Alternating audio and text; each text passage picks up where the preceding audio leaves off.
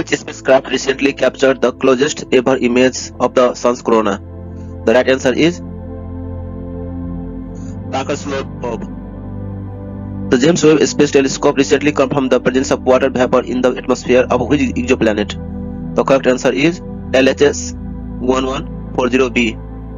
Which private space company successfully launched its Starship test vehicles to orbit the first time in the May 2094? The right answer is SpaceX.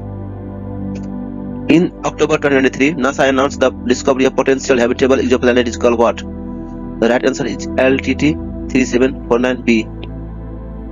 Which space agency plans to launch the first crewed mission to the moon since Apollo 11 in 2025? The correct answer is NASA.